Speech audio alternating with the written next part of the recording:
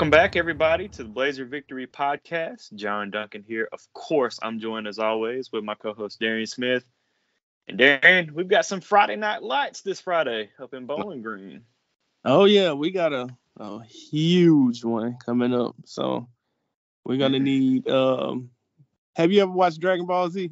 I know I'm a nerd. You watched Dragon Ball Z before? Yeah, it's been a long time, but yeah, I have seen Dragon Ball Z. You remember when Goku did the spirit bomb? Like Oh, he would yeah. ask for everybody's energy.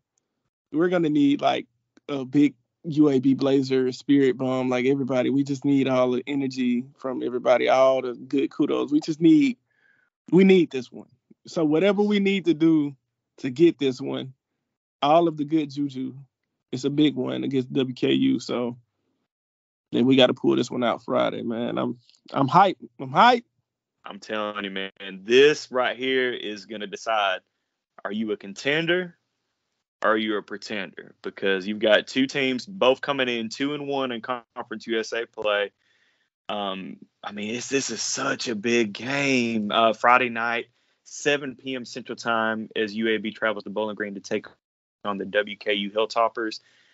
I mean, unfortunately, I was there, last time UAB traveled up to Bowling Green back in 2019, where Tyler Johnson threw like 4 interceptions. So it was not the best of nights for the UAB Blazers. But luckily, I'm not going to be able to make it to the game this Friday. So hopefully they'll do better without me being there. But I mean, dude, I cannot, just tell how significant this game is. Like, I don't know, like, both teams 2-1. Like, if you drop this one, you pretty much know, hey, I'm out of the CUSA championship race. Right. And this is a good WKU team. Like, you look at last year's WKU team where Bailey Zappi was just throwing the ball everywhere around. The defense wasn't great, but I mean, really, like, WKU seems to be kind of clicking on all cylinders. Like, on the offensive side of the ball, they've replaced Zappi with Austin Reed. Is coming over from West Florida. But, I mean, he just had an awesome day today against Middle Tennessee, 32 of 49 for 278 yards. And I'm sorry, I just said today. But, yes, we are recording this Saturday night, since I will be on my trip, and it's Darian's birthday week, so we are going ahead and recording this. And also, we had the fortune to be joined by Jared MacDonald, which in a couple minutes we will roll our interview with him. So Jared, thank you again so much for coming on the Blazer Victory Podcast. And guys, if you are not following Jared, go ahead and give him a follow at J MacDonald Sport. He does a great job covering Western Kentucky for the Bowling Green Daily News, and he's been there for a few years now. So shout out and give him a follow. But we'll try to keep our portion of the preview short, because that ended up being a 35-minute interview, which was great stuff. But definitely looking forward to kind of seeing how our Blazers look this Friday night. Because Darren, we were just talking on our Charlotte recap. Western Kentucky is going to look at that Charlotte film and just say, hey, well, if Charlotte was able to do this, but we sure as hell we'll be able to do this too. Yeah, we talked in that recap, and we said, the way to beat us is you got to out UAB. Like, a lot of times it's people try to play that other style, the big play style, but we do a good job of taking that away. Mm-hmm. And I think another thing that David Reeves do a good job, if you give him film, he's gonna study up on it, and he's gonna take away whatever you do best. So you need to have a counter punch against us, or you need to just come out and show, hey, I know I box traditional. Hey, I can box lifty.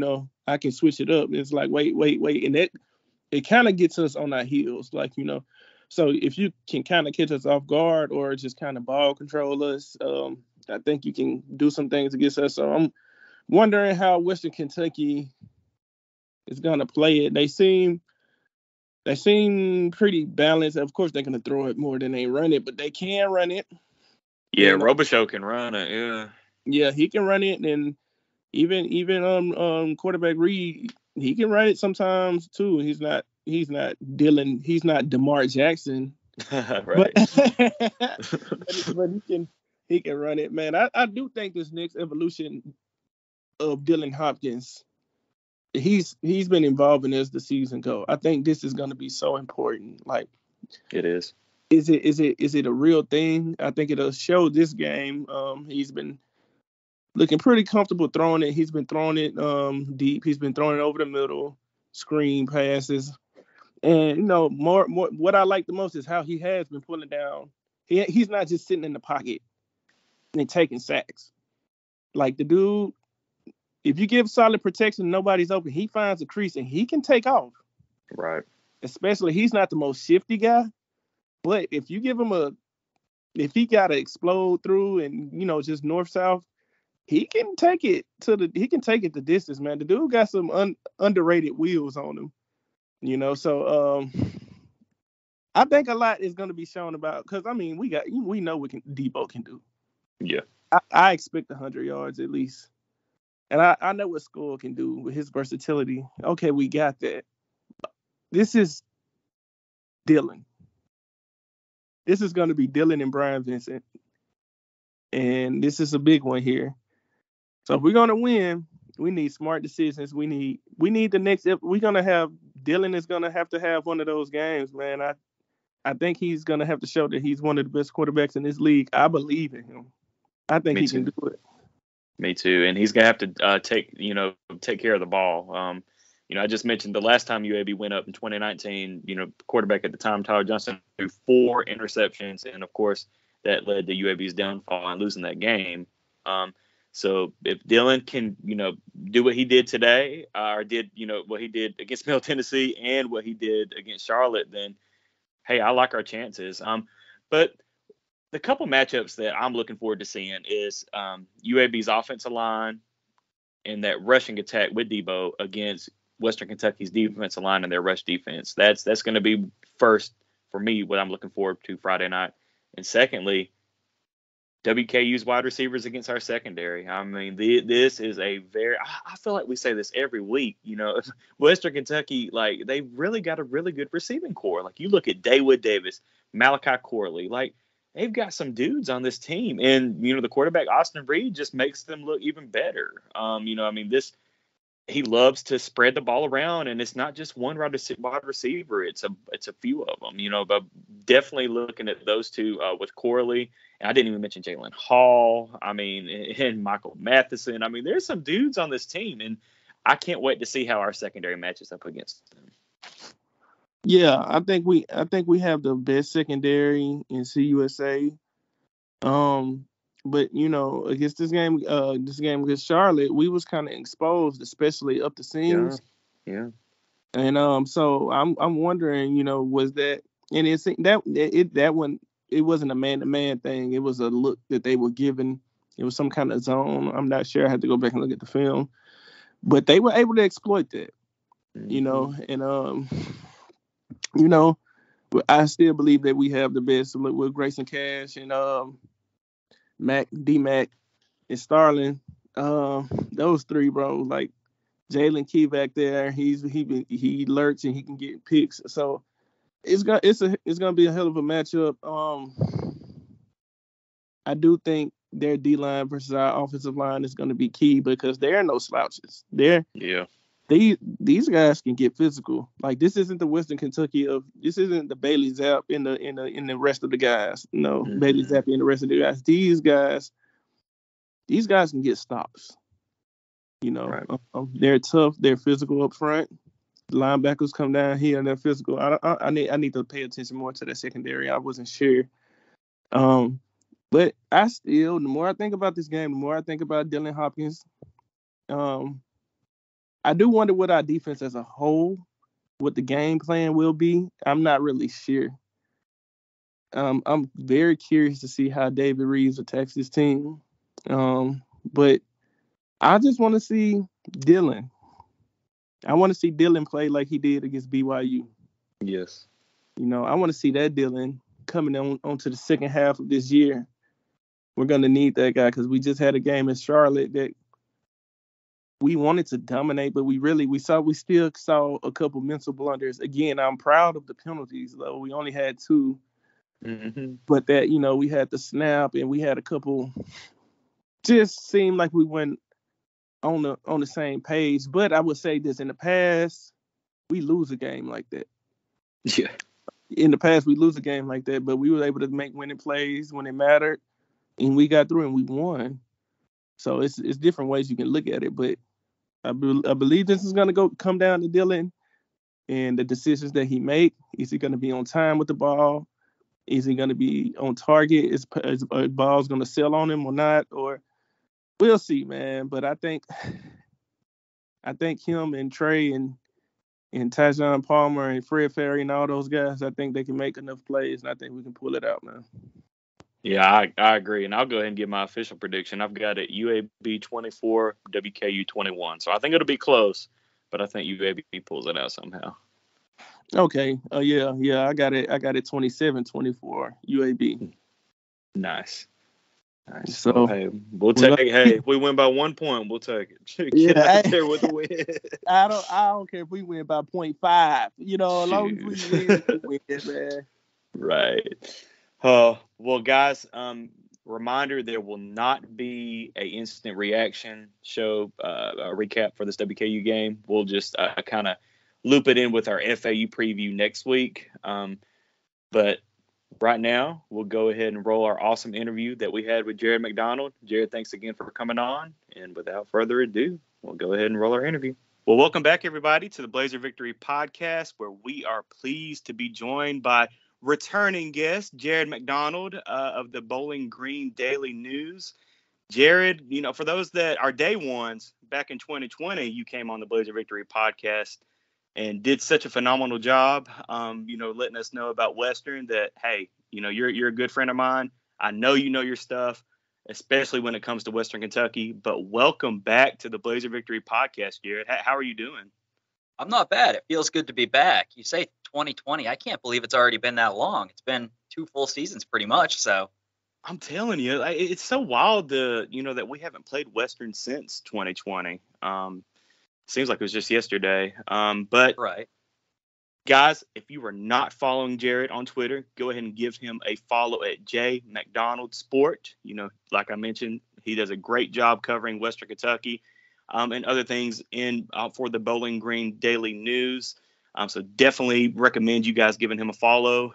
And I do want to state on the record that we are recording this interview with Jared on October the 10th.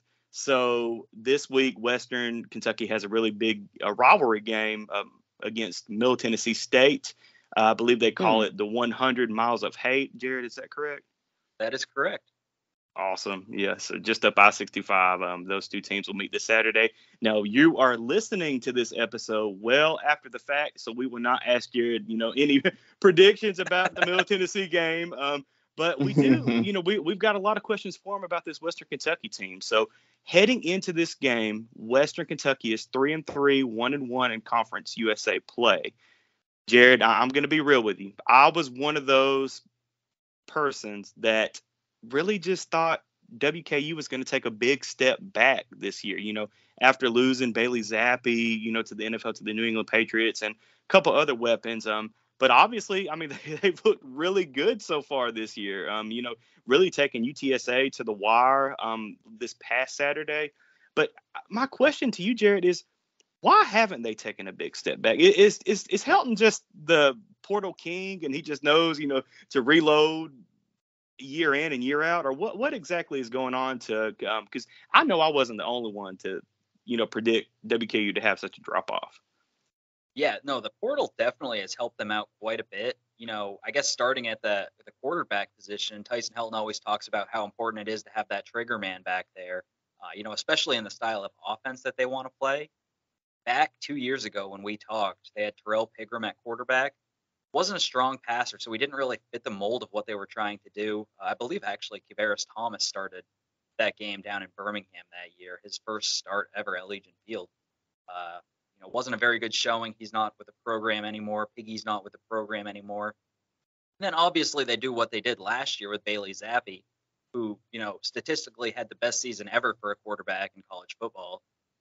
So I guess it is kind of a step back in that regard, but Austin Reed came in from Division II West Florida, and he's been lighting it up. He's, through 6 games, thrown for over 2,000 yards, 19 touchdowns. completing over 70% of his passes. So he fits that mold that they want to try to bring in. During the offseason, there was a little bit of competition there because they also brought in Jarrett Dagey from West Virginia. The two battled it out through summer and start of fall camp, and Austin Reed was named the starter. They were pretty close in competition, I believe, but I think Reed kind of fit that mold of what they were trying to do, kind of more like Zappy than Dagey was. And, Reed still has another year of eligibility after this one as well. And then you go to a position like receiver, who's, an important part of this style of offense. They obviously lose Jarrett Stearns, who led the nation in receiving last year, as well as Mitchell Tinsley, who transferred to Penn State. But they still had some other guys in that room, like Dawood Davis and Malachi Corley, who were able to, step up into a larger role this year, as well as Dalvin Smith. Guys like Joey Belgian, who had to step in last year at tight end for an injured Josh Simon, who's now back and healthy this year.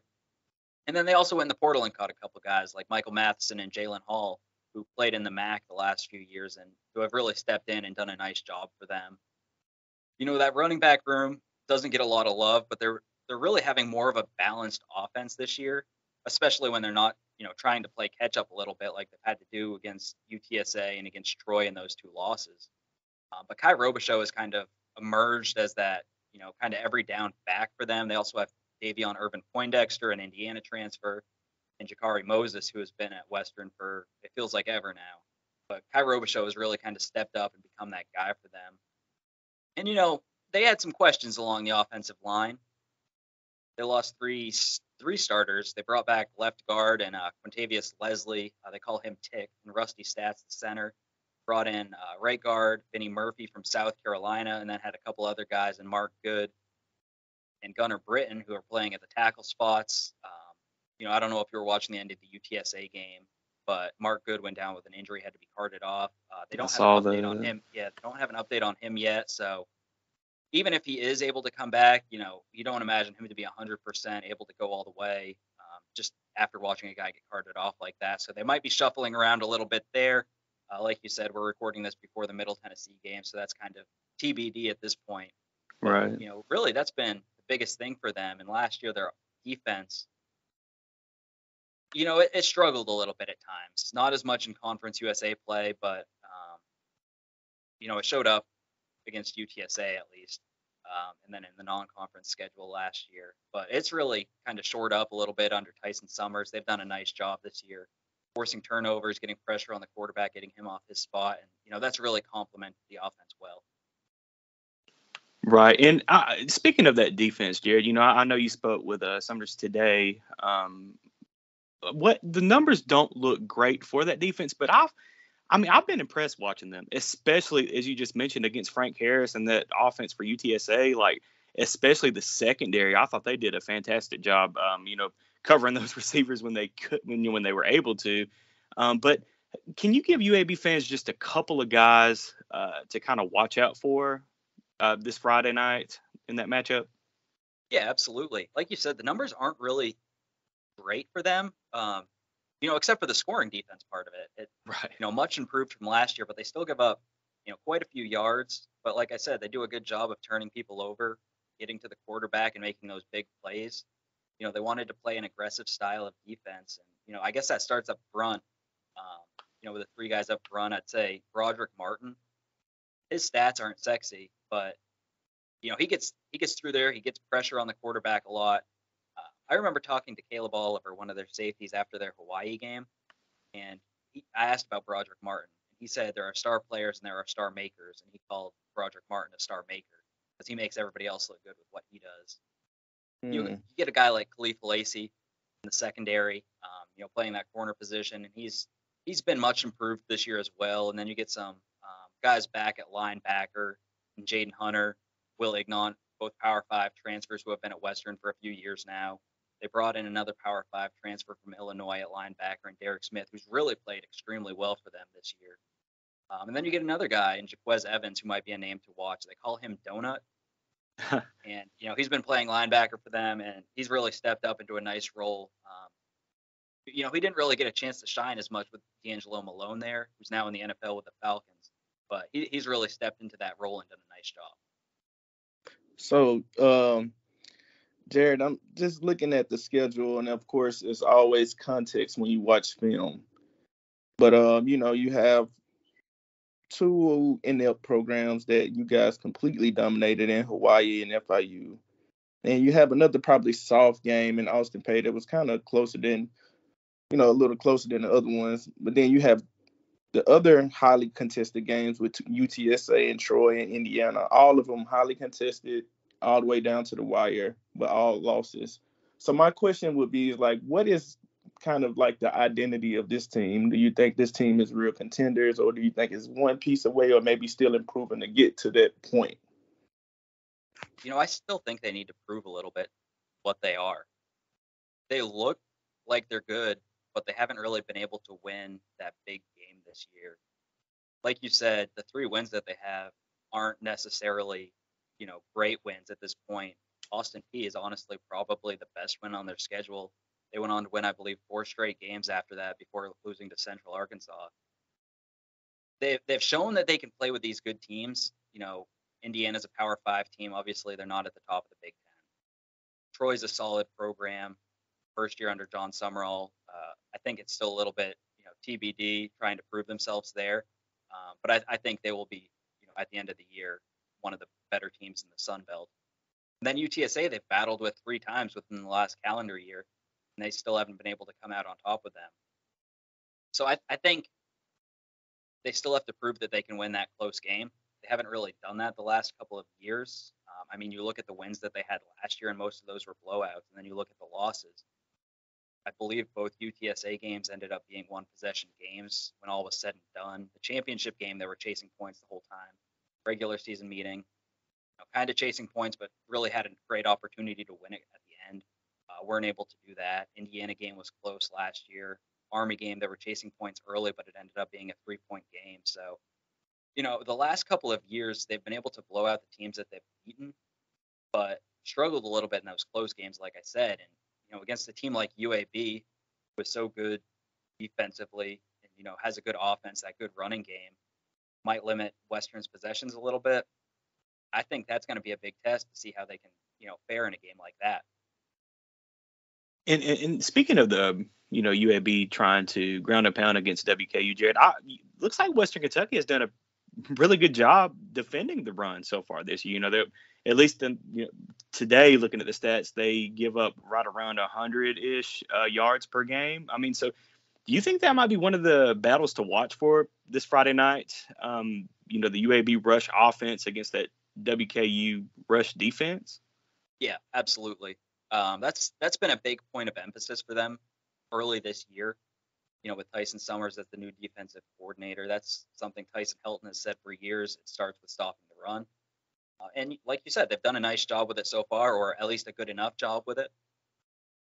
Like you said, I talked to Tyson Summers earlier today, and he was talking about Broderick Martin, who I brought up earlier, and he says he stops by his office every single day about 8, 9 o'clock in the morning, and he was happy because most guys in Broderick Martin's position would be talking about getting pressure on the quarterback, forcing a fumble, getting a sack, stuff like that. And he says that Broderick Martin comes in, he's like, Coach, we're going to stop the run this week. We're going to stop the run this week. And, he just loves that about him. So that's been a much improved part of the defense, a big part of some of their success on that side of the ball. But this is going to probably be the biggest test that they face, at least up to this point and probably all season. Definitely. I'm sorry. Go ahead, Darian. Yeah, next time you talk to Tyson, tell him Darian Pee Wee Smith said, hey, he was a safety coach. He was a safeties coach over there at UAB when we all was there. We used to whoop their butt in practice, let them know. But yeah. So, what are some intangible things that you're looking for? Because you obviously have great insight on the team. So one thing that we look for in UAB is we look for how can we limit our penalties and how smart are we playing. That oftentimes determines if we win the game or not, if we control our emotions and if we show leadership. What is something intangible wise you think that Western Kentucky needs to do in order for them to win? Yeah, no, I know you guys talk about that. I listened to the Blazer Victory podcast. I heard the post Rice episode.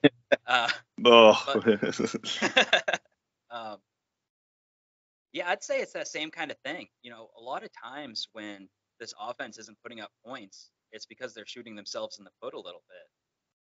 They had a number of false starts, procedural penalties in that game at UTSA.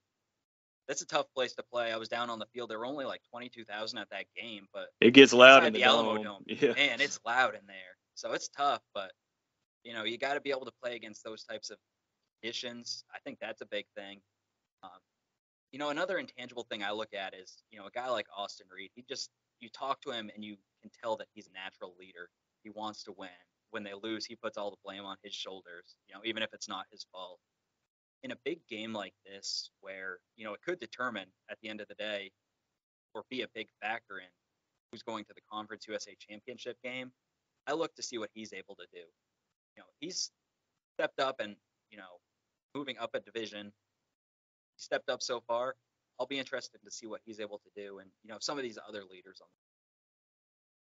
Definitely. Now, Jared, just looking at the offense from Western last year with Bailey Zappi, like how stylistically are they different this year compared to what they? Because it seems like they still throw it around a lot with Austin Reed, but I mean, is it any different, or what would you say?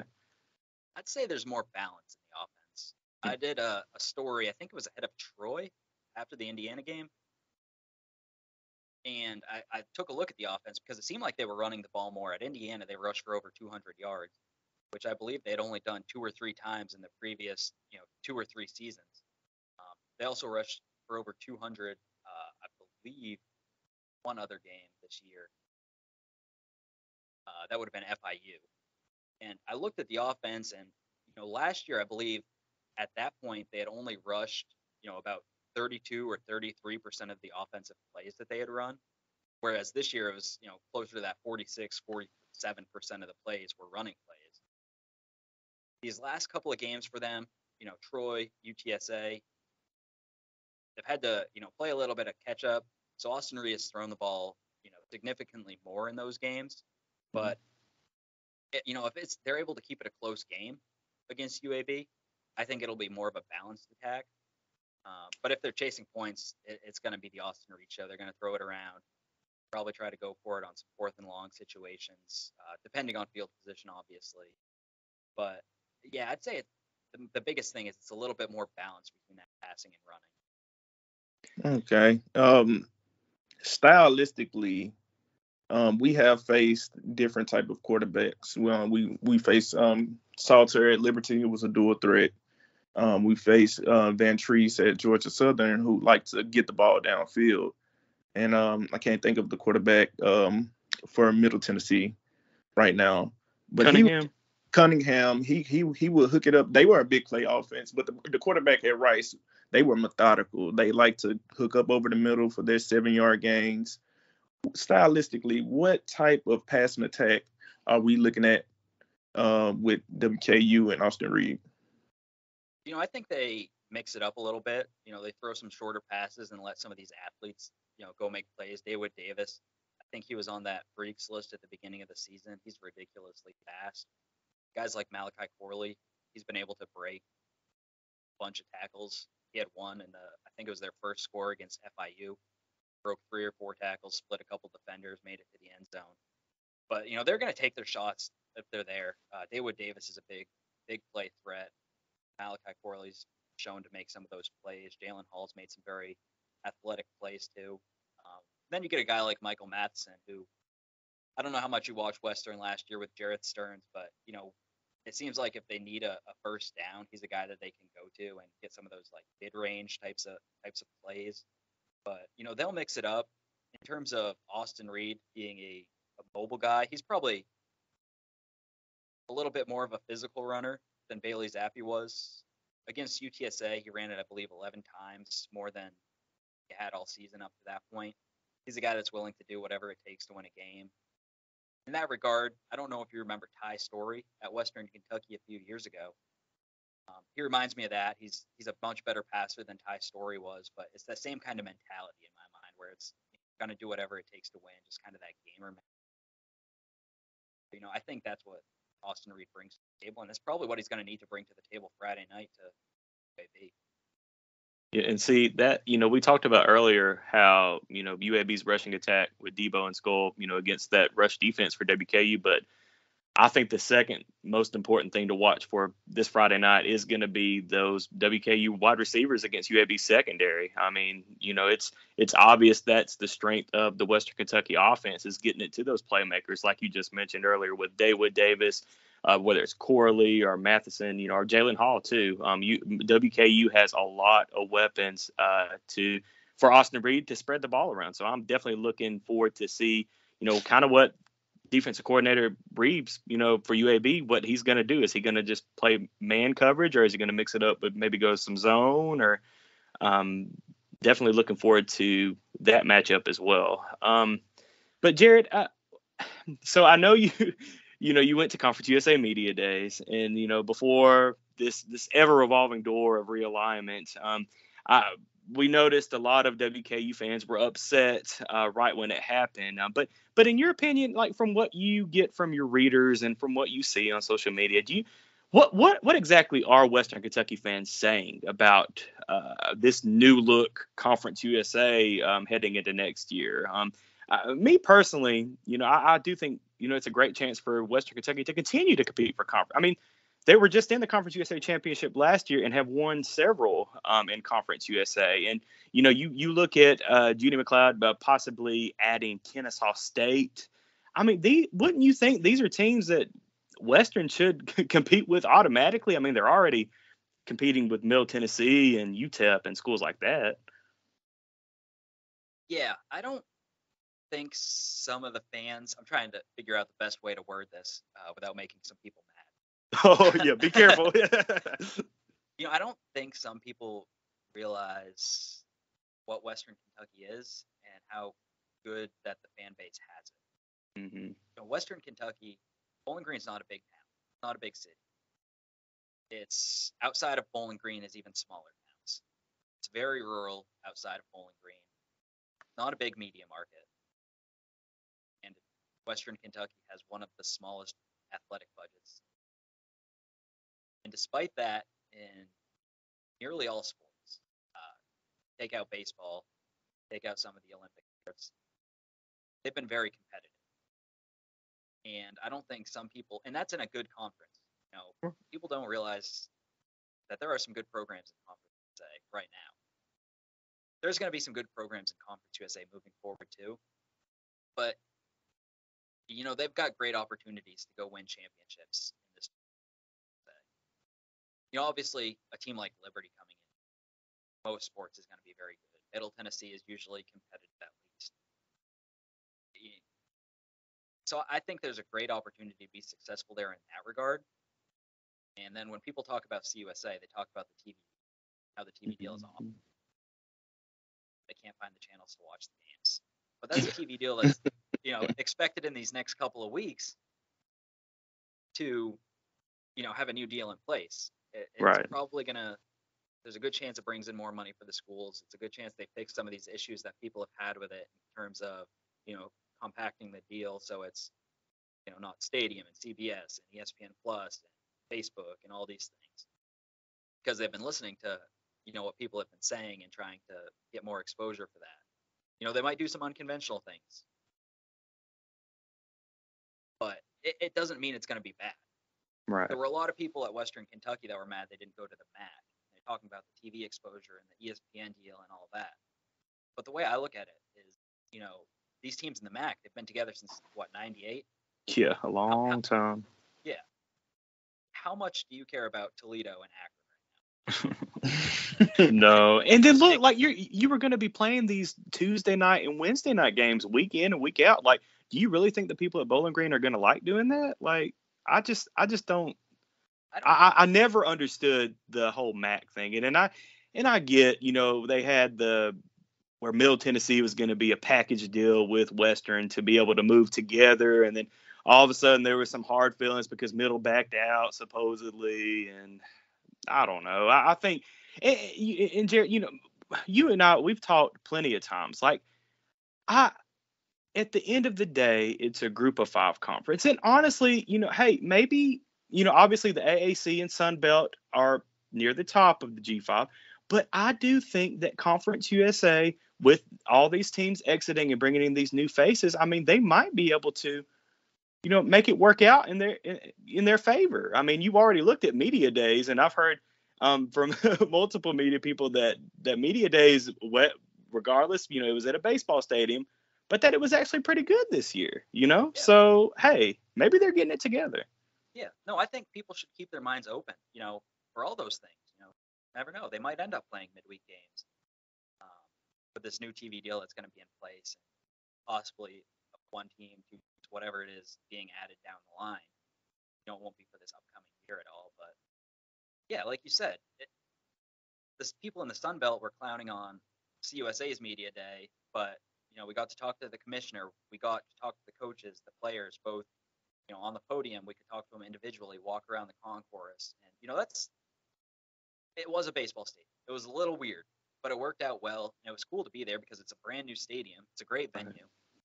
I got to talk to Judy McLeod one-on-one for half an hour or so. Wrote a story about it. Ooh. So, really good story, by the way. Yeah, really good story. Thank you. There are benefits and downfalls to all of it, but at the end of the day, I don't necessarily think it's going to be a bad thing. Everybody wants to say, like, why didn't Western go back to the Sun Belt? Why didn't they do that? But you look back to 2012, 2013, everybody wanted out of the Sun Belt. It made sense at the time. Yeah. Yeah. And then you look at what the Sun Belt has become because of what they did. You look at the successful programs there. You look at a Coastal Carolina who didn't start playing football until the later half of the 2010s. Troy's been a mainstay. It's just some of these schools, Georgia Southern, Georgia State, App State. They weren't an FBS program before that. Right. So you never know what could happen. Sam Houston's had a lot of success in FCS. Jacksonville State, they've got a big name coach in Rich Rodriguez down there. Jerry Kill at New Mexico, struggling, but been known to turn some programs around. And then obviously Liberty has been very good the last few years. Hugh Freeze's coach, some of these big name coaches.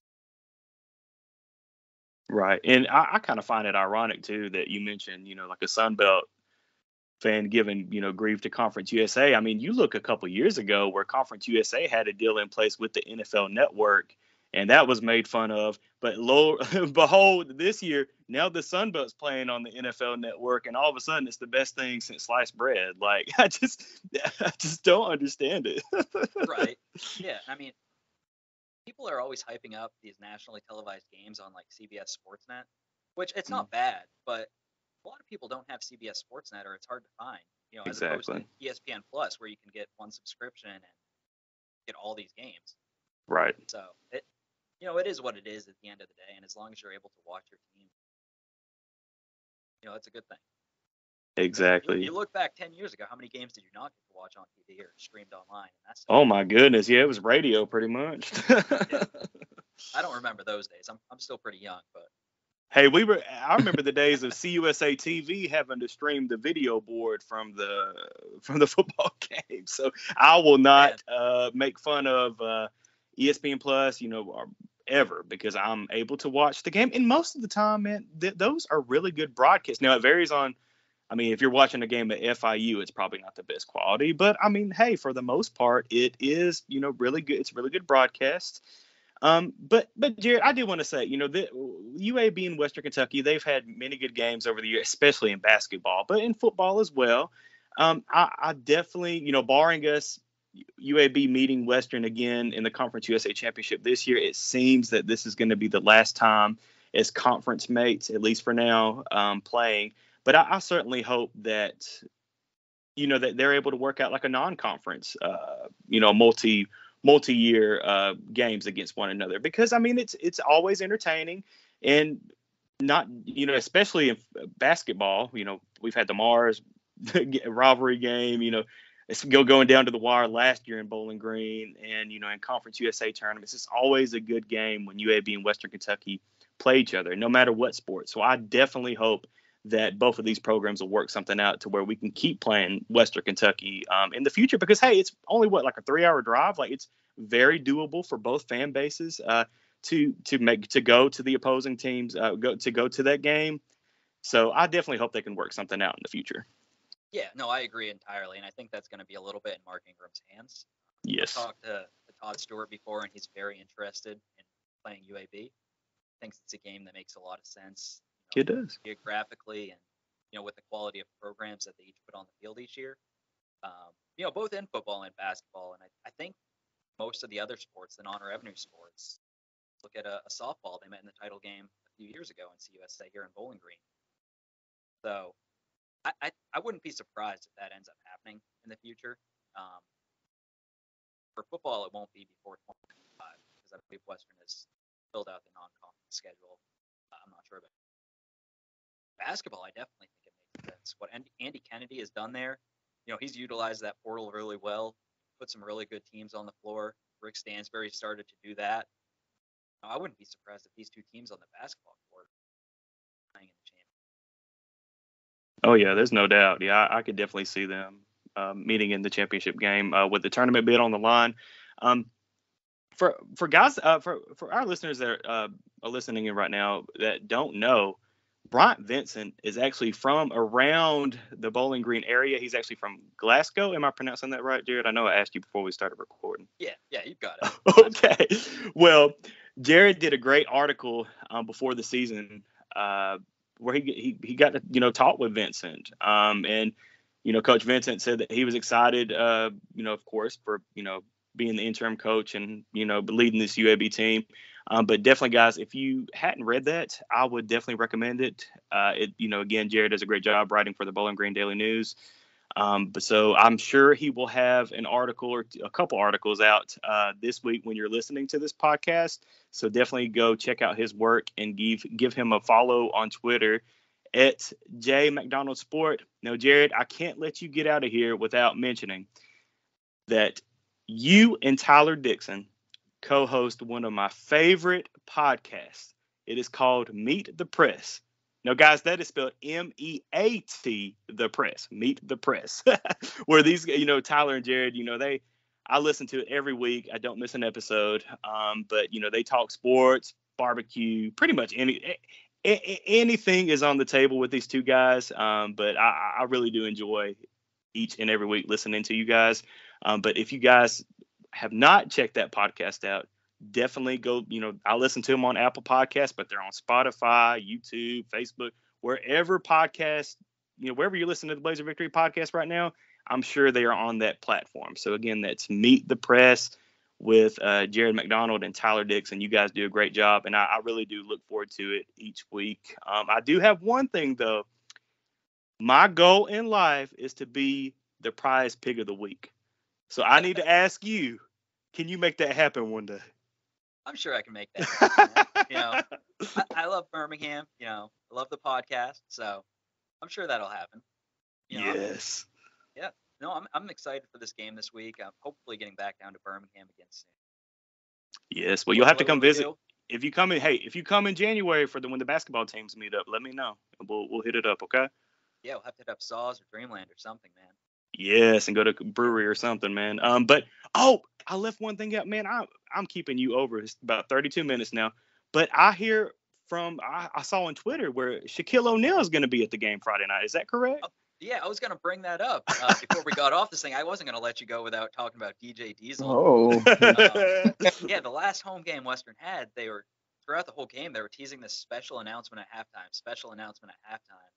And, they went over some friends and family stuff, the family of the year or whatever. And I was like, okay, maybe that's the announcement. Then all of a sudden this video starts playing on the video board. And it's like concerts and mosh pits or whatever. And, all of a sudden it's like DJ Diesel coming to Western Kentucky. And I was confused because I'm out of touch. I was like, who's DJ Diesel? Shaquille O'Neal coming. And I was like, why is DJ Diesel and why does Shaquille O'Neal care about DJ Diesel? And come to find out, DJ Diesel is Shaquille O'Neal's stage name for his performances. So Shaquille O'Neal will be there before the game performing as DJ Diesel. He'll be playing for about an hour. It was supposed to be last year, but because of COVID, the concert ended up getting canceled. So that's another exciting twist. I also hear USA Commissioner might be making. Oh, do you think you'll get another one-on-one with Judy? I'm not counting on it. Yeah. Oh, man. Well, guys, thanks again for listening. Jared, thank you for coming on the show again. You are always welcome on this podcast. Man, I think, Darren, this is the longest interview we've had yet, running on, 34 minutes. So I know I told you it'd be 15 or 20 minutes. I guess I lied, but thank you. So, this is such great content, Jared. You do a great job, with the Bowling Green Daily News. So just keep up the great work, and hopefully we can hit it up in January. I'm sad I'm not going to be able to make it to Bowling Green this Friday night. I will be somewhere else. So I will not be able to make it to Bowling Green.